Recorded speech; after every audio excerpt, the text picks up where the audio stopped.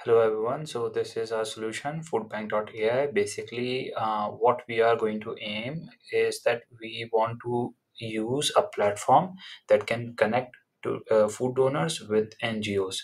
What will happen that when food donors will connect to the right NGOs based on their donation capacity, so they will know that yes, we are donating our food to an NGO that really needs it. And on the other hand, on the flip side, we are going to connect NGOs with the right donors so that NGOs can connect to those donors that are willing to give donations only up to the capacity what the NGO is in need at the moment.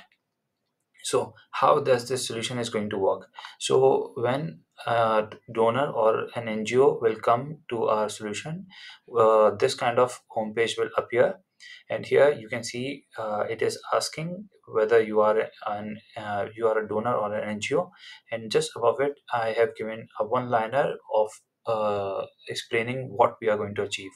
So when you will click on this drop down, it will give you two options. First is donor and first an NGO. So let's say you are a donor, you will click on donor, and when you will click on donor, this interactive page will appear, and here it is saying welcome to the donor section. Now here what you can do, you have an you can submit like these type of food categories in donation, and how you can submit it by just clicking on choose an option. You can choose whichever type of food that you want to submit. Let's say you want to submit seafood, let's say you want to submit fruits or bakery item. Okay, and yeah, on the sidebar what will happen is that you will get a counter that you can here you can mention how much how many items of food bags that you want to donate. Let's say we want to donate two, and you will see here that interactively it will change right away. Let's say we want to donate 4 bags of fruits and 3 bags of bakery. And when the user will click on find NGO, what will happen is that based on your donation level and food options, the most suitable NGO is Nordic Food Bank. Okay, in the future we will try our best to include contact details and phone numbers as well with email address.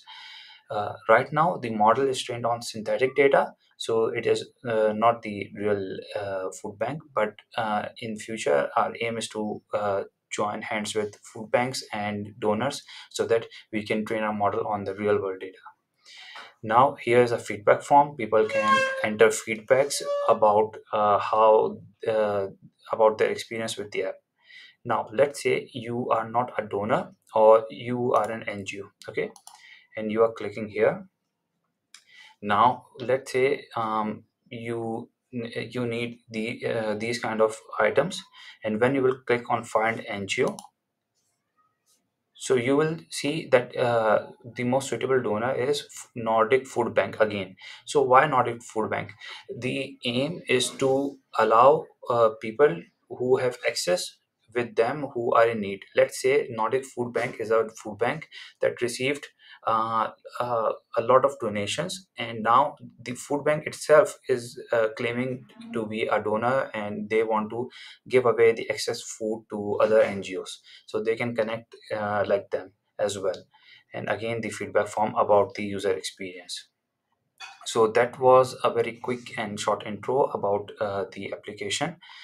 Aim is to grow it and make it more optimized and personal to food banks and donors.